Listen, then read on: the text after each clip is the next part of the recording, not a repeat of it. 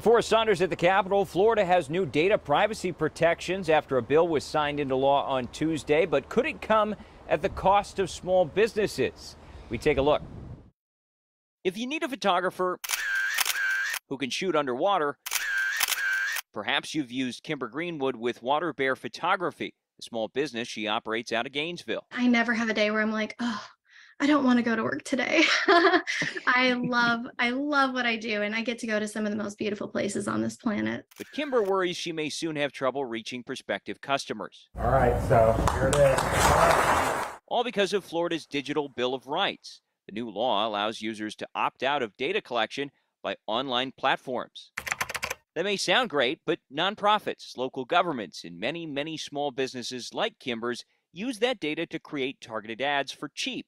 Instead of paying around $15,000 for an ad campaign on something like Hulu, about $5,000 a month covers sites like Facebook or Google, touching people interested in scuba diving and photography. I just want to know, are you interested in what I have to offer? And would you find my ads more interesting than, say, for a pair of dentures or home improvement products? Even so, SB 262 had a lot of support in the legislature, only 2 no votes from lawmakers. This is huge, folks. Its champions say the law is a crackdown on big tech, noting it does a lot more than just opt-outs. This empowers Floridians. You are not just going to be at the mercy of Big Brother, kind of looking over everything you do and collecting all the information about you. Other provisions include requiring platforms offer users better control of what's collected, whether that's through access to it or the power to delete it.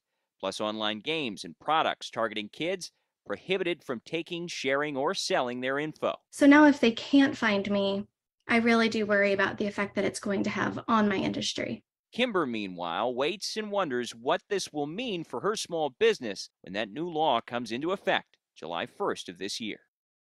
And DeSantis has suggested that more could be done on the federal level with regards to data privacy. He's definitely not alone. There have been growing calls nationally for a federal law as businesses and platforms struggle to conform to different rules that vary from state to state. That's the latest out here at the Capitol. I'm Forrest Saunders reporting.